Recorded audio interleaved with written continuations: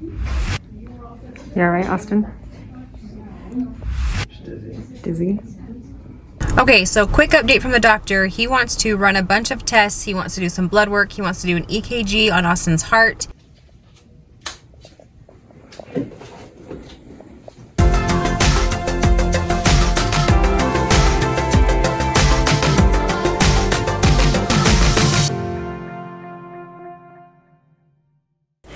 Hello everybody, welcome back to our channel. Today I am taking Austin to the doctor's office to find out why he keeps getting super dizzy and passing out. A few weeks ago when we were in California at my sister's house, he did full on pass out. And so we've been super worried about it and concerned. And since we've been home, he's had a few spells of where he's just super dizzy, doesn't feel good.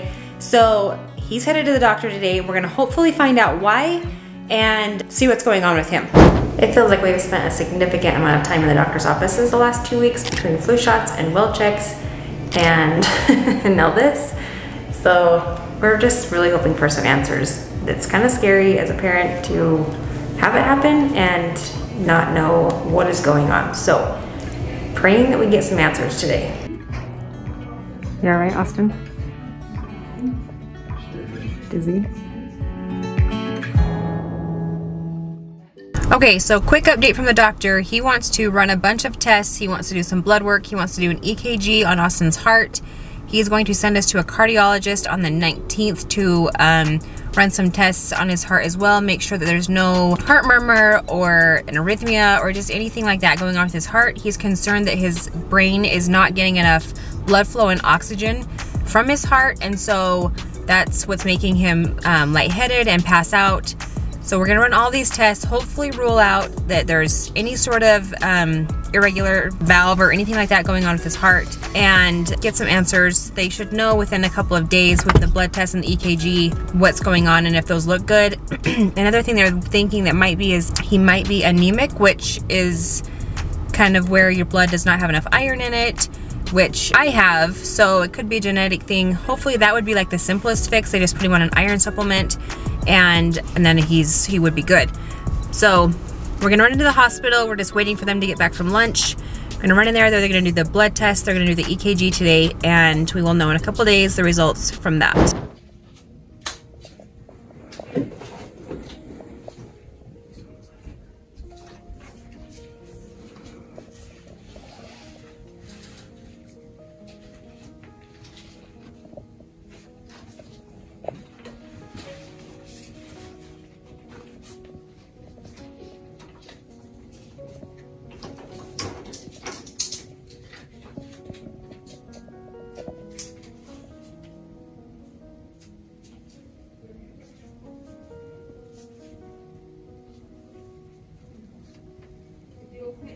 These are kind of cold, sorry.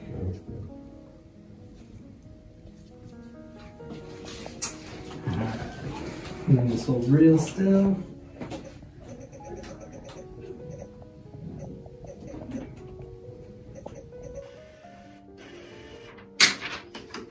That's all it does? That's it. Yeah, wow. So it's just,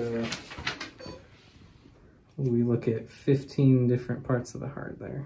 So each one of those is a different section. Oh, interesting. That was fast. Yeah. We've made it home from the doctor. They told us to wait about 24 to 48 hours for those results to come back.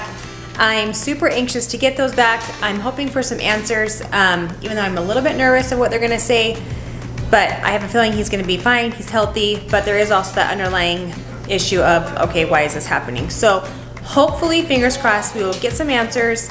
If not, then hopefully the cardiologist will have some answers for us when we go to him on the 19th. Now that I'm home, I'm going to start working on dinner. The weather has turned off freezing cold. The wind is just blowing like crazy. So I'm thinking it's a great night for some soup, maybe some chili and scones.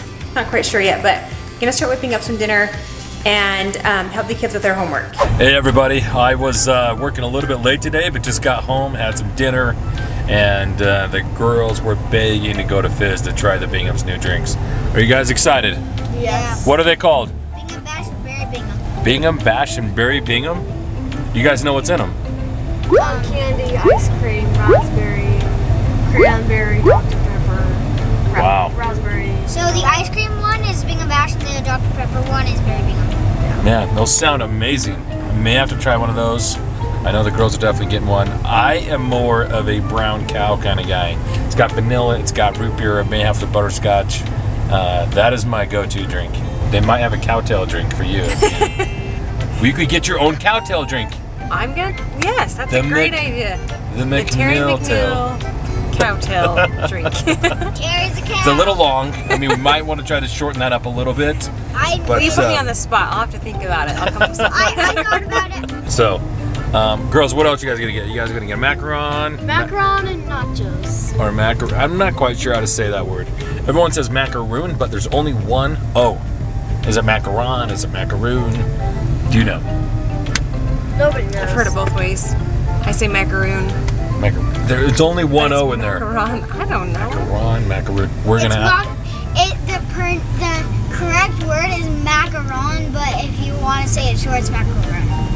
Oh, if you want to say it short. Oh. So you add extra letters if you want to say the word short. That's just a tip. No, it's just easy. Tip of the day from Carmen. All right, let's go. So we need a 24 of the Bingham Bash.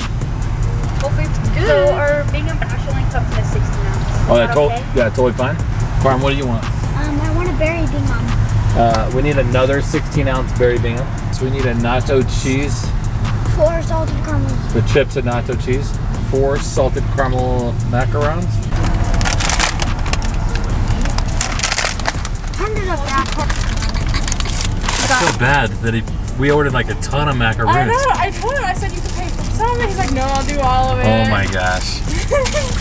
What a stud that guy is. All right, you guys, so Brandon Bingham was in front of us in the line here at Fizz, and we just pulled up the window to pay for our order, and he paid for the whole thing. Brandon, if you're watching this video, thank you. Honestly, you did not have to do that. We ordered a ton of stuff. We have a lot of friends at home with the boys, and we all got a lot of stuff. So we've ate out for less money than what we just spent on treats. Oh my gosh. The boys have a ton of friends at our house right now, so we had to order a bunch to try to make sure everybody has some. So Brandon's probably like, holy crap, what's wrong with these guys? Oh my gosh, so nice of him to do that for us. Brandon, you're the man. We Thank cannot you. wait to try these Bingham drinks, so we hope they're delicious.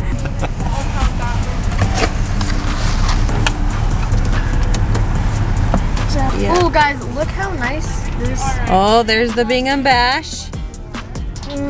How is it? That is delicious. Delicious? All right, girls, now that you've tried them, what is your opinion? Christmas, cotton candy. Christmas and cotton candy. How is it, Claire? Good. You like it? Which one do you like better? I like that one better. So Carmen likes the berry Bingham better. Yeah, I like that one a little bit better, but this one's really good. We are back from Fizz. Everyone has had a chance to try the Bingham drinks. Terry here is going to give her professional opinion. I'm a professional drink tester. Yes, you are. So the Dr. Pepper one was probably my favorite. I love their Berry Bad Doctor that they have. And so their Dr. Pepper one was right up my alley. The cotton candy one was super good. It's a little bit sweet, but the girls loved it, of course. So if you love sweet and love cotton candy, that one's for you. If you're more of a Dr. Pepper fan with the raspberry and stuff in it, it's really good. Awesome. It was super funny to pull up to order the Bingham drinks and have the Binghams right in front of us. And so saw the top of his truck, crazy. got close, and for sure it was like, okay, that's Brandon. We rolled down our window, and he was ordering his own drinks. And so it was very nice of them, very generous of them to pay for our drinks. We had a lot of macarons, and so yes, super great people. Very nice. We are anxious to hear back from the doctor on what Austin's lab report's saying.